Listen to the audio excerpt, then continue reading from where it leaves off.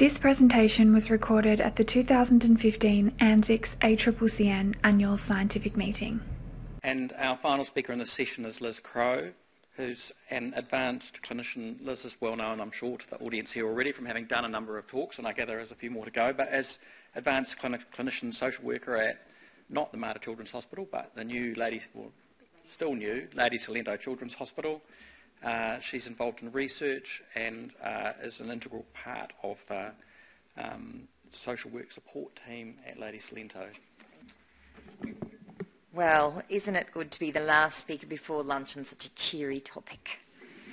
I actually decided this morning to change this somewhat, having looked at the other speakers, because I think we talk about loss and grief all the time, and I'm not actually sure that we're talking the same language. So, in the book A Fault in Our Stars, for any of you who've read it by John Green, I read it 2 Christmases ago and cried every day that I read it. My little voice kept saying, "But you're on holidays, you're not supposed to cry on holidays, Mum." But he says, grief does not change you, it actually reveals you. And I think that's true. And I think sometimes what we idealise about ourselves when we're grieving, or the kind of things we push onto families, is quite unfair. Because when families are suffering, when anyone is suffering, you don't get resources, you often lose resources. And so we need to be really careful about how we predict what people should do. And I think in intensive care, or anywhere in Western the world, it's very hard to grieve right. So if people cry too much, like if people cry in our unit, the social worker gets called straight away. So their child's dying, they're probably a bit upset. And if people don't cry at all, we get called because they're in denial. And I think that there's a lot invested in grieving right, because I 100% believe that one of the reasons that Lindy Chamberlain, who was allegedly a dingo took her baby at Ayers Rock many years ago, one of the reasons Lindy Chamberlain went to jail was because she didn't grieve properly. Ever. She also had a bloody terrible accent which put everyone off, and she belonged to what was then termed to be a funny religion. But she didn't grieve properly. She stood very stoically on the steps at all times and spoke about what had happened. So I think there's a lot invested in people about grieving properly. And today, in today's society, nothing breaks my heart more than when a bereaved mother, day 2, is given antidepressants. Now, grief can absolutely turn into depression, but grief is very raw and particularly parental bereavement. And we need to be very careful not to try and contain people by giving them antidepressants. So what are we even talking about when we talk about loss? Well, essentially, it's where you perceive something in your life to be negative. The world you know has changed. And the thing about loss is that it can happen during really joyful times as well. So when you get married, you can be very happy and excited, but kind of sad at the same time that hopefully, or maybe, you'll never kiss someone else again. I often think about being a new mother. I had wanted to be a mother since I was very small. I was one of those really maternal children. Every photo of me, as a child, I have a baby on my hip. And I remember being so excited when I gave birth. But the first time I got out of the shower at home and I saw a massive pad in underpants that were about this big, and you're leaking from everywhere, you do have a moment where you think, what have I done to my body? And so losses can run very jointly along with great joys. And I'm always very careful to say to our families who've just had a neonatal, just given birth and they end up in PICU, to talk about the child's name and to say congratulations and did they know the gender, because they're trying to integrate this great joy with this great loss. So what is grief? Well, it's actually your physical and emotional reaction to a loss. And again, in the Western world, if you cry too much, you're depressed. If you don't cry enough, you're in denial. But there's a million ways that we grieve. Who here is a comfort eater? I always say, you don't get to ask like this from salad. A lot of people get great comfort from food. But what about those people who get stressed and get really thin? We use food as a reward and a loss thing all of the time. Lots of men don't cry. And some of that is very sociological because they think that might make them gay, or they think that, it means you're weak. But there's some evidence to show that some of that may actually be scientific. That when progesterone rises, it can actually block the hormone that creates tears. And so you'll often hear men say, I feel like crying and I can't. And some well-intentioned idiot woman will say, you're not trying hard enough. So we need to be very careful that we're not making judgments about how people grieve. Because I see lots of men in our unit just shut down and they watch TV, which can look like they don't care. But all of us have our own very different style of how we grieve. So what's sorrow? I couldn't find a good definition for that, because sorrow is just that deep distress, often that follows loss. And it's a form of grieving as well. And I like this little saying, sorrow is too great to exist in small hearts. And sometimes I like to say to people when they are grieving, as tragic as this is, it means that you are living a life full of love. That's what losses are about, usually a pretty blessed life. So what is chronic sorrow? Because lots of people haven't heard this term before. And actually, Alansky termed this in 1962, around the same time that Kubler-Ross started the 5 stages, but it has never gained great knowledge. And chronic sorrow is really, it was first termed around parents who had children with disabilities, recognising that their losses will be continual and many. That their losses start at diagnosis, the losses increase with each hospital admission, each failure to reach a developmental milestone. And the thing about chronic sorrow is people have to remain active and engaged all the time. And we see chronic sorrow starting in the PICU all the time, don't we, with those new babies that are getting one diagnosis after another. But these parents don't have time to grieve. They've got to take in information and learn new terms and be very active advocates for their own families. And chronic sorrow continues until death, and then it becomes bereavement. And I think we're about to see, a real widening of this term, because we'll see, anyone who has any long trajectory become chronic sorrow. And I was doing this talk and I thought, how much of what we do has elements of chronic sorrow? It doesn't mean we're burnt out. It doesn't mean that we're done for. It just means that sometimes we have this cumulative grief that goes on in PICU. And then there's compassion fatigue. And that's basically when you just feel like you give and you give and you give and you give and you give, and sometimes there's nothing left in the tank. It's completely curable, but it's often a good time to have a holiday, good time to not be doing nights, good time to maybe have a mental health day. Only do that very rarely. But it's really about, as health professionals, we are professional commiserators. My children say to me all the time, how do you do that? Because we can be like fourth in line at the grocery store, and I'll say to the checkout lady, how's your day going? And she's like, I must just have something about me that says, cry, I can cope. I'm forever writing out referrals. But, if I asked you, who here in the audience was the person at school that everyone came to when someone broke up with someone? Someone had a fight with their mother. We are professional commiserators. Often we have been doing this for a hell of a long time. We're nurturers by nature. And I like this quote that says, I think this can apply to any health professional, particularly in critical care. The real essence of what we do is not the mechanical details of execution, but the creative imagination, the sensitive spirit, and the understanding behind these skills. Without these, the intellectual and spiritual elements are subordinated to the mechanical, and the means becomes more important than the ends. Lots of people can learn the technique of what we need to do in terms of managing machines. But that real connection, that sacred bond that often exists with us with absolute strangers, that rapport that can happen really fast, that's what makes it unique. Now, Kubler-Ross did an enormous amount for the loss and grief literature and community and understanding.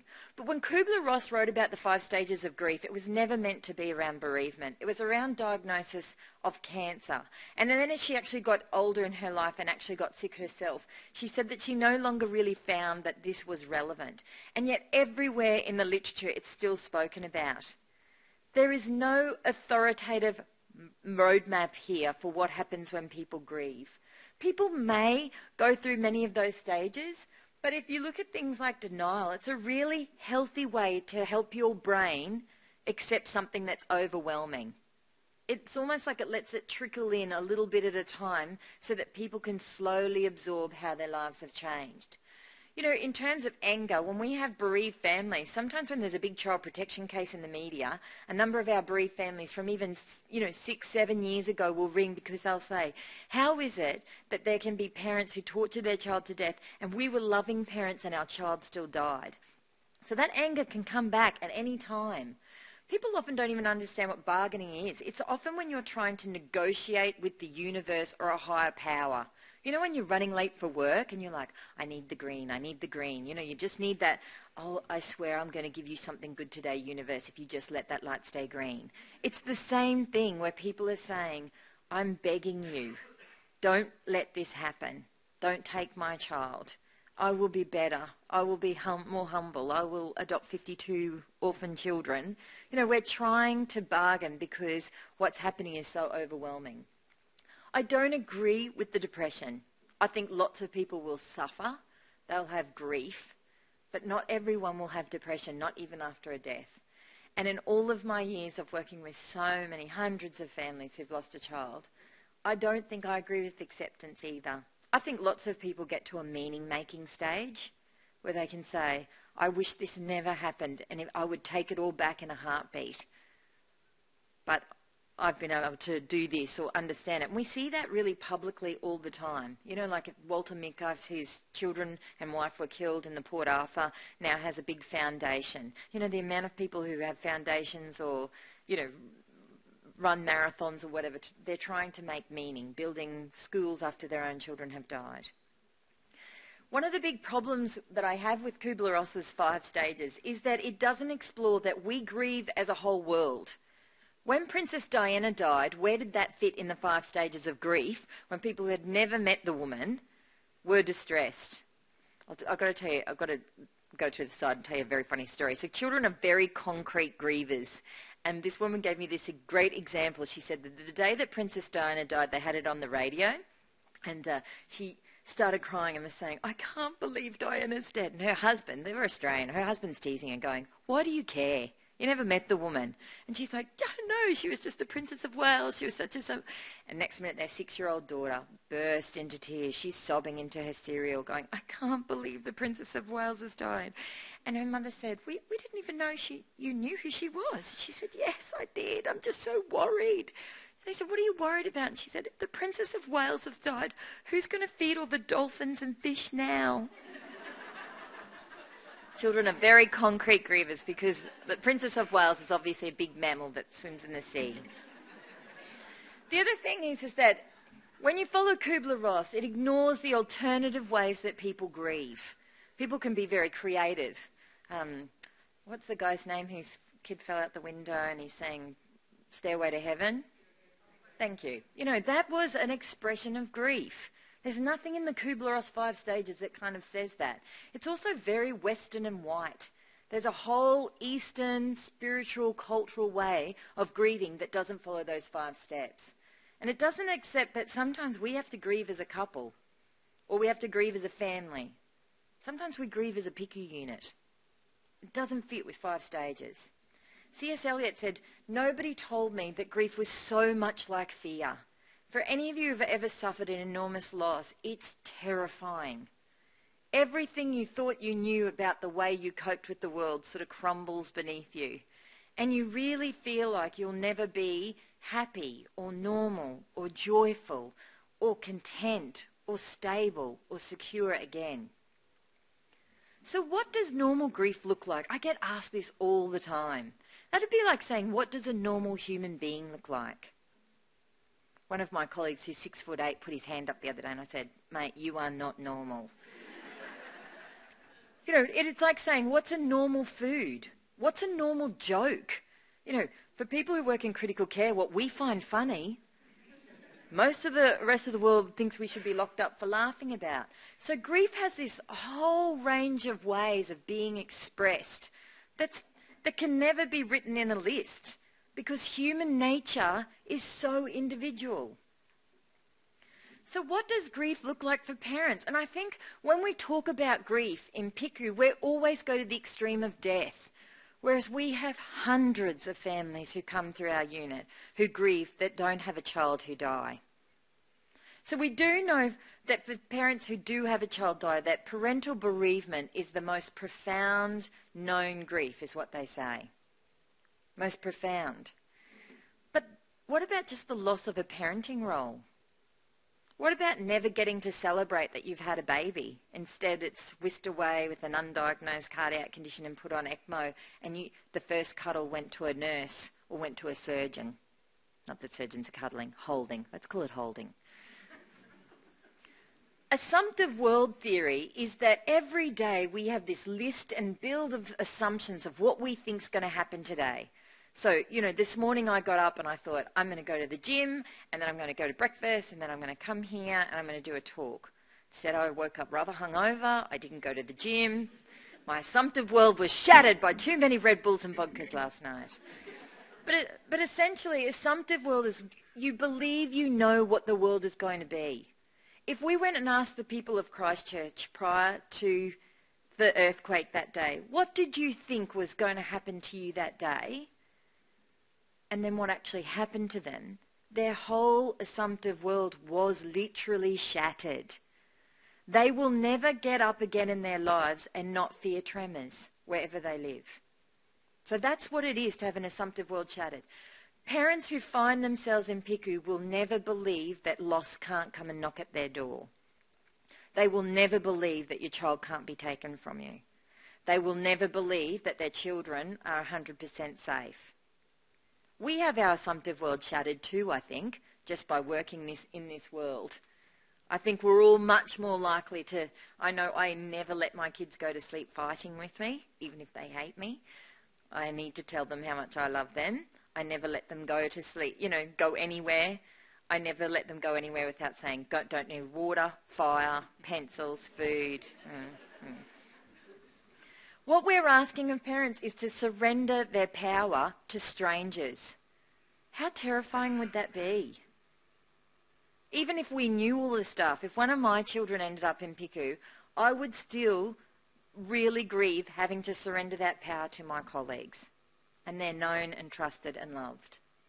And what must it be like to have every movement assessed, judged, written in a chart, recorded? Who here would like their marriage, their relationship, their interactions with their own parents recorded? I freaking wouldn't.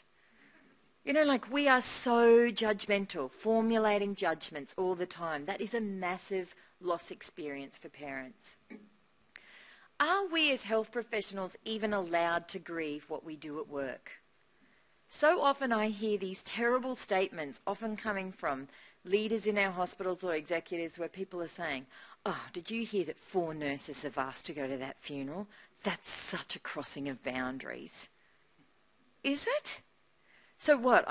I'm often amused that we're allowed to tell people that their children have died. We're allowed to bath and hold a dead child and to brush its hair and to plait it and to put it into clothes, but then to go to a funeral is a crossing of a boundary.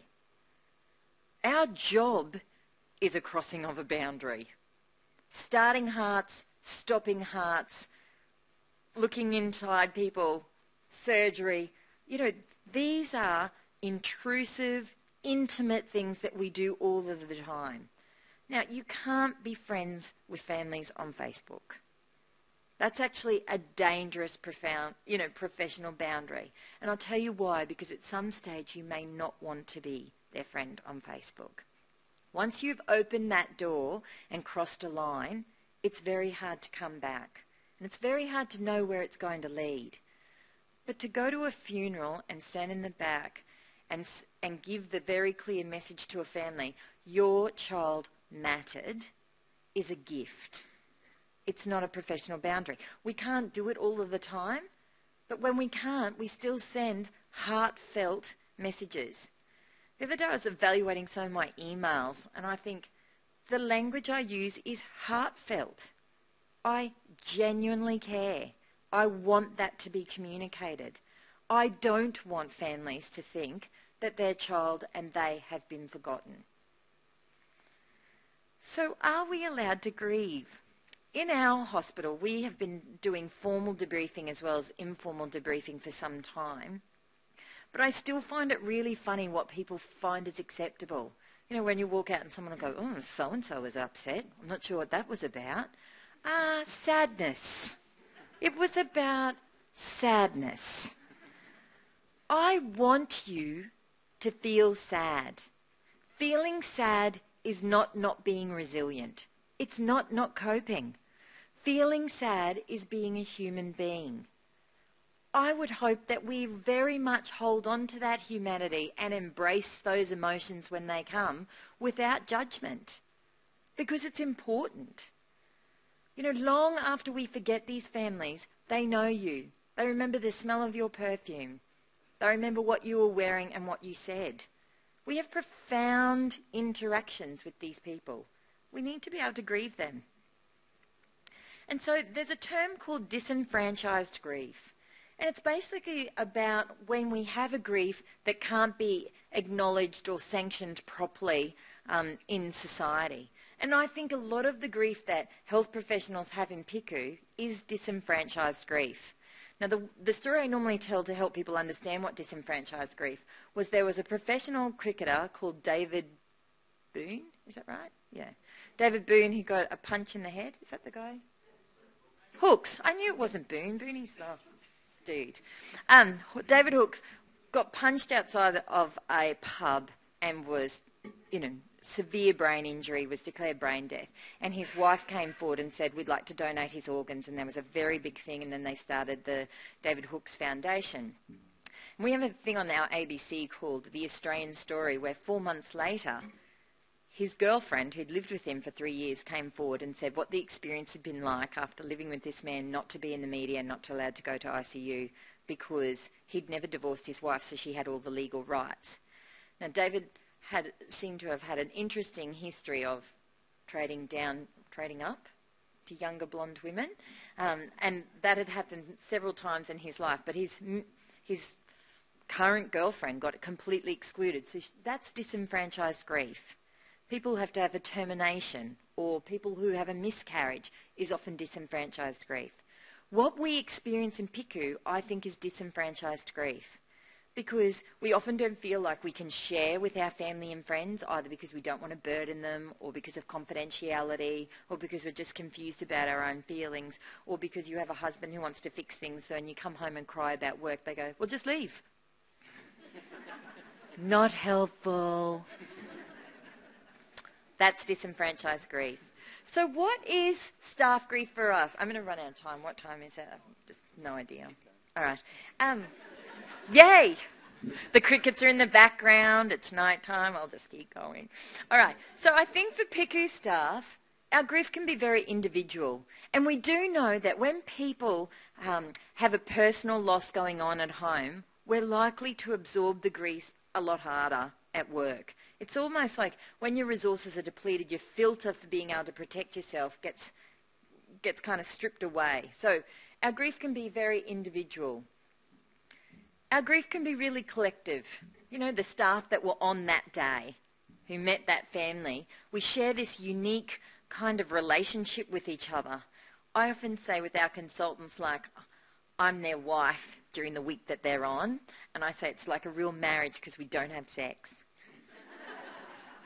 But we have this lovely relationship with our consultants that I know by their facial expressions where they're going with conversations. I know during resuscitations what I need to be saying to families just by looking at them, because I've worked with them for that long.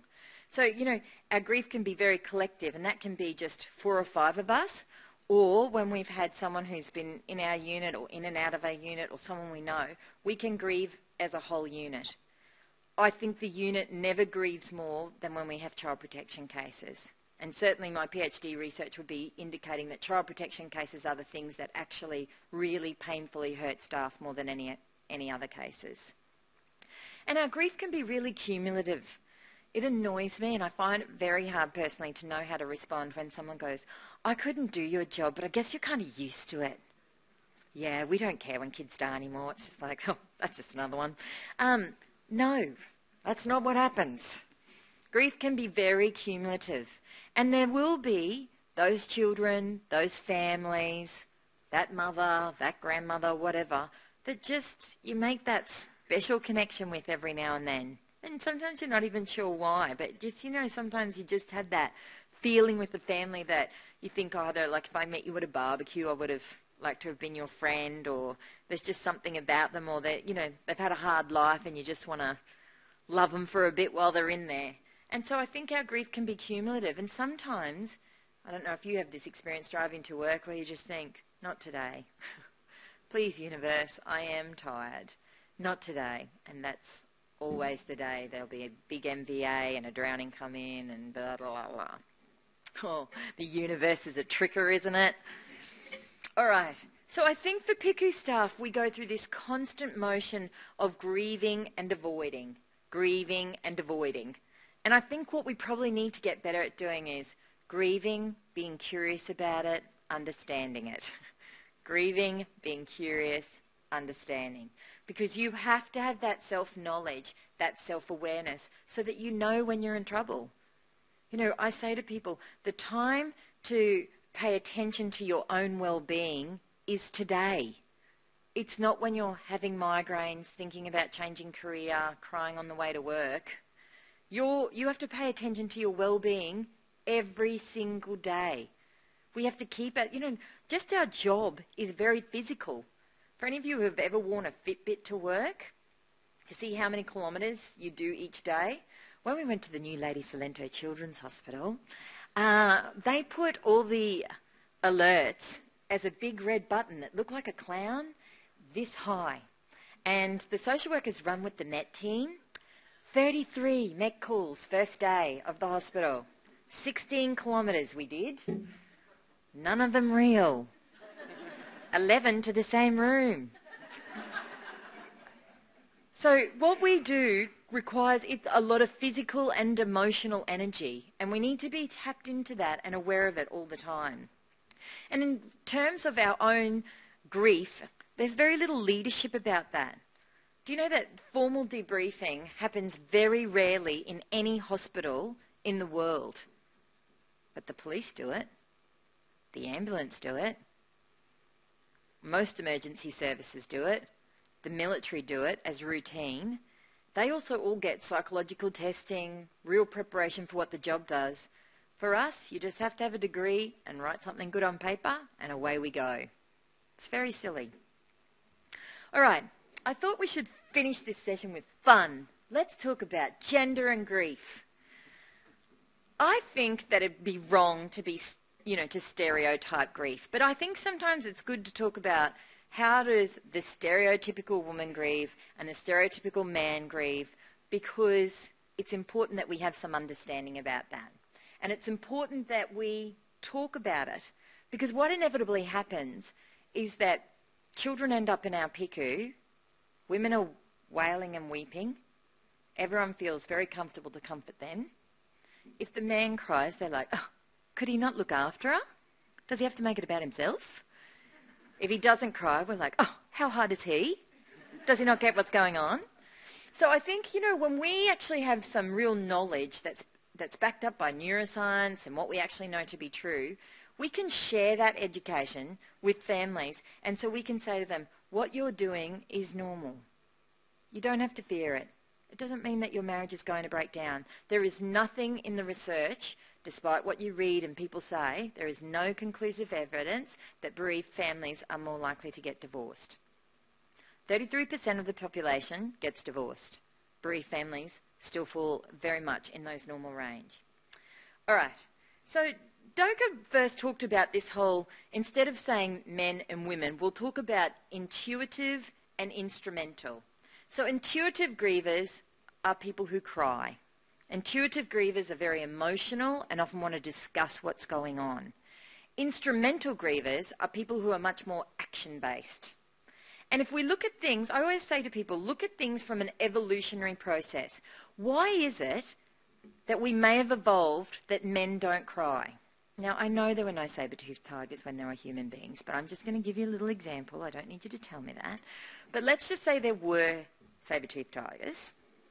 When people were around the campsite, women and children were together, talking, nurturing, looking out for one another. There was a sense of community.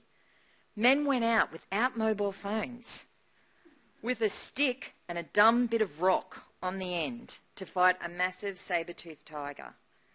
They had to spread out, be quiet, be very focused on one thing at a time, not multitasking. Huh? Evolution. They're quietly coming. If it had been us, women, I would have been like, what was that?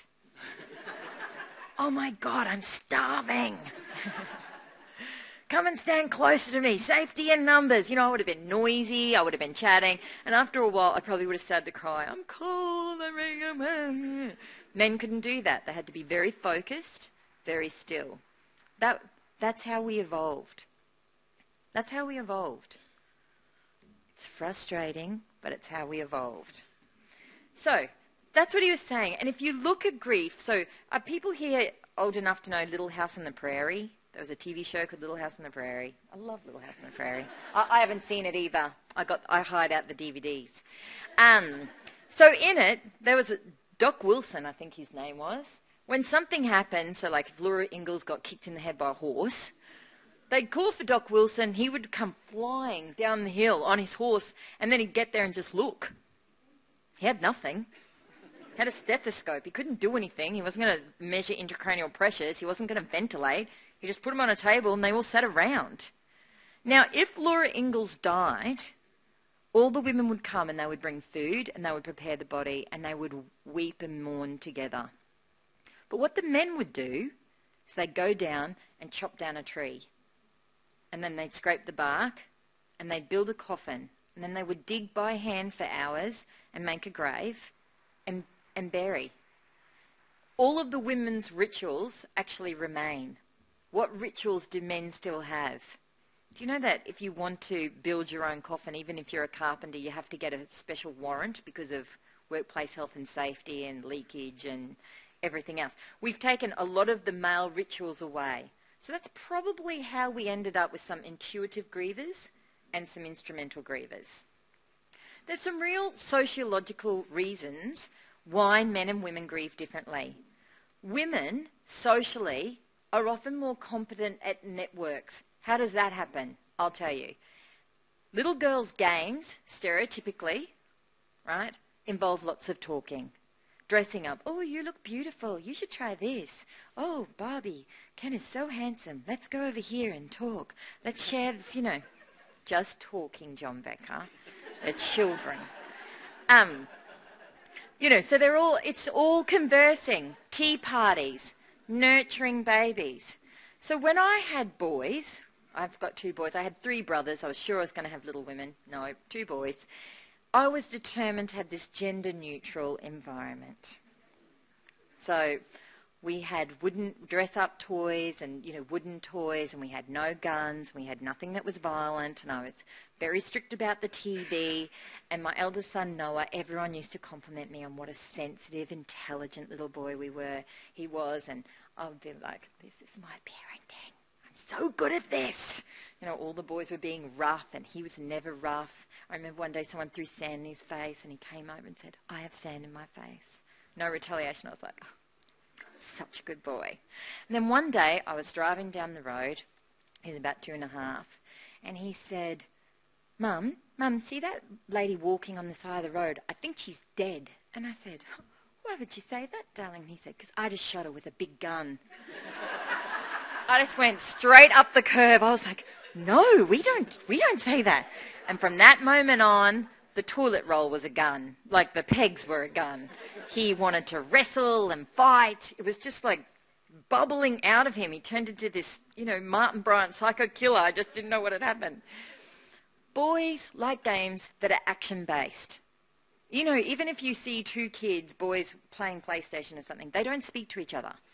They just play for hours on end, don't speak. If you've ever had a partner that fishes, right, they can go on a boat for 12 hours and they come home and they go, and you can say to your husband, so, has Daniel's wife started the new job yet? Oh, I didn't ask her. How's his son's leg going now that it's been broken? Oh, we didn't talk about that. It's like, what's happening with the renovations? We didn't talk about that.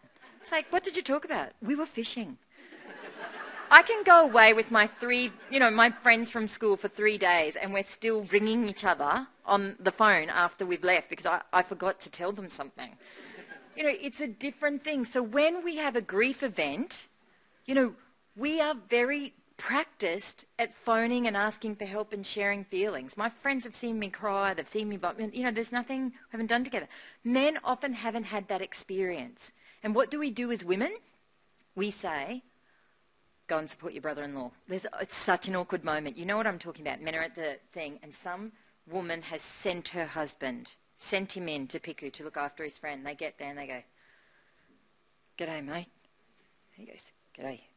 He goes, "It's pretty bad." "Yes." That's it. They've got nothing. They have never practiced. Now, I'm being very stereotypical, but men can still be grieving very hard without crying. A men's style of grief is as valid as any other. We can't look for it. But what happens is, if we are looking for it, in a traditional sense, they get no source of comfort. And if you put one bereaved father in a group of bereaved mothers in a group, they will look after all the women. They'll never speak about themselves. Now, is the next generation going to be different? I don't know. Maybe yes, maybe no. And even though it's frustrating for us that they can't multitask and it's frustrating that they can't talk about their feelings, if you've ever dated a guy that doesn't shut up about his feelings, it's annoying. No, it is. My husband's a social worker. It's so annoying. So be careful what you wish for. Dave Formby is a police counsellor, and he said to me, I know this is a 4-legged stool, it's very hard to get a photo of a 3-legged stool, but he said to me, Liz, men are like a bar stool, a 3-legged bar stool. They're protector, provider, and procreator, which means they like to have sex.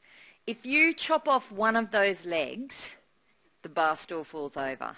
Now, the other thing, I am going to finish in a minute. The other thing I just wanted you to tell you, I'm going to talk about sex at a conference. Yes.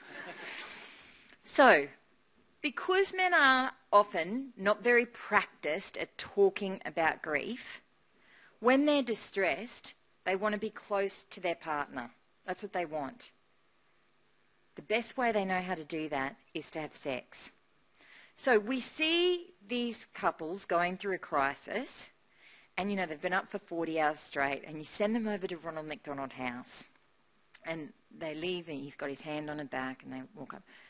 15 minutes later, the doors come storming open. She comes to the desk, and she's like, "Can you believe what that pig just did? Our daughter is fighting for her life on a ventilator, and he just tried to have sex with me." And all the nurses are like, "That asshole." And then he comes back like this. Now, there is some real research coming out about this. That is just their only way of being close. Their only way to know how to connect. Now, the problem is with women, now take notes on this, John Becker, that women want to feel close to a man. We want to be a little bit dated. We want to be wooed. We want people to acknowledge us. Just wash up. One of the best things that I ever heard as a new mother, seriously, I heard this at a mother's group. She said, "If my husband vacuums, I have sex with him within about 2 hours." And she's like, "Floors always spotless." It's like Pavlov's dogs. Try it. You want a task done? Pavlov's dogs. But seriously, it's really, so women, we want to feel an emotional connection in order to want to be physically close to our partners. Men want to be physically close to their partner, and then sometimes if they're not asleep, they will talk to you. So just remember that it's much more important to connect with the person in front of you and see who they are. There are men who cry. That doesn't mean they don't have great testosterone, they're not real men. It just means that they're emotional. They might be more intuitive grievers. And I have one of my closest girlfriends is a very instrumental griever. In like the 30 years that I've known her, which meant, we only met as babies, I've never seen her cry. It's not her style. People can still be grieving very, very heavily.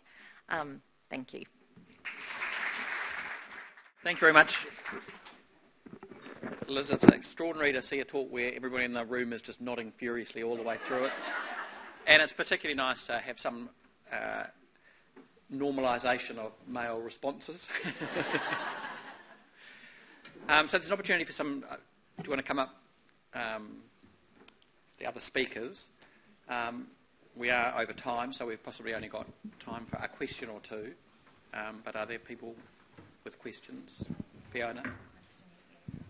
Liz, can I ask you about debriefing? Because there's a lot of research that says that actually debriefing is destructive for people because it makes them relive things without necessarily moving anywhere forward and can become quite self-indulgent. But you seem to be presenting it as something that should be happening. And I think supervision is different from debriefing, which is what I think those other groups are doing. But I just want to ask about whether debriefing is really useful. Yep. So what happened was Cochrane did a review on psychological debriefing. So in the 90s, everyone was doing this critical incident stress debriefing by Mitchell, and it was very popular and it was going very well. And then Cochrane did a review on debriefing where the overall message was debriefing very bad. If you actually look at that Cochrane review, out of the 18 or so papers that they actually looked at, what they were looking at was compulsory attendance at debriefing, and most of them were like victims of sexual abuse. So they were rape victims who had to attend a psychological debriefing of 6 sessions. And what they found, not surprisingly, is hearing about other people's rapes was not a healing process for themselves. If you look at the Cochrane review, the 3 that were more around critical incident stress debriefing, 3 of them had positive outcomes and 2 had no difference. People were no better off or no worse. So my issue with that is when you look at what people are actually measuring in debriefing, they're often measuring PTSD. So before they measure it, and then they do the debriefing and they measure it afterwards. No difference. So why do psychological debriefing? We don't have friggin' PTSD. That's not what we have. If you want to do critical psychological debriefing, it's really about what happened in terms of process. So we're looking at a medical process. And then we're looking at the emotional events of that. Often if you go through the medical process first, people are so relieved to know that they didn't kill the child. We don't even need to do the emotional stuff. It's already been resolved for them along the way. But we have a very strict process. I've just received a research grant. We're just about to start formalising it. And so hopefully we'll have some papers out next year. But we've been doing it for about 8 years. And our little team... It got such good reputation we were getting asked to the adults and the Mater mothers as well outside our own scope of practice. But it was we follow a very strict procedure and it's not compulsory. And it's not, it's a one-off. And if all the staff can't get there, we'll have a second one, but the first group don't come to the second group unless they want to. Does that answer your question? Have we got one more question before we head for lunch? They're just hungry. I'm quite curious to know what the 5 temptations were. Yeah, so was I. What are they? Do you know We can finish with that. Just so we're all prepared. Yeah, no, I'm afraid I don't know them all, but there were temptations by the devil. The woodcuts had the devils tempting the dying person. One was obviously to worldly goods, the horse, the house, the wine. And I'm afraid I don't know the others. But I'll let you know. I can tweet it. Yeah, okay. Okay, well, that was a fantastic session. I'd ask everyone to join me in thanking all the speakers.